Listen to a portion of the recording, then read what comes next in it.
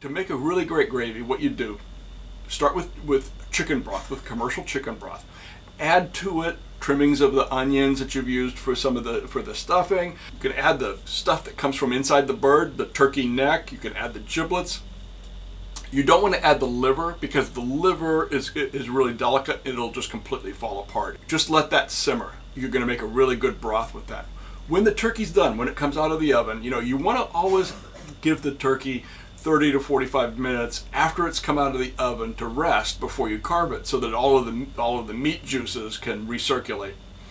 In that 30 or 45 minutes, take the roasting pan that you've used, pour off all but like 2 tablespoons of the fat, add a couple tablespoons of flour, whisk that in really well, and let that cook for just like 2 to 3 minutes, just to kind of like take the raw flavor of the flour off.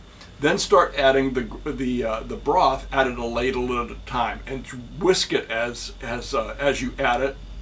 You'll see, I mean, at first it's going to be like a paste. Then you add a little bit more, it'll loosen up. Finally, you'll get to the point that you really want. At that point, just let it simmer for a couple minutes, chop the giblets, pull off any of the meat from the turkey neck, do that, that kind of thing, add it back in. And most important, of course, before you serve it, taste it. Now, if you've dry brined the turkey, the gravy already might have enough salt in it, so you want to be careful with that. Don't just automatically start dumping salt in. Taste it first. Black pepper is always really good. A little bit of sage is good. It's going to be a great gravy. Don't worry about it.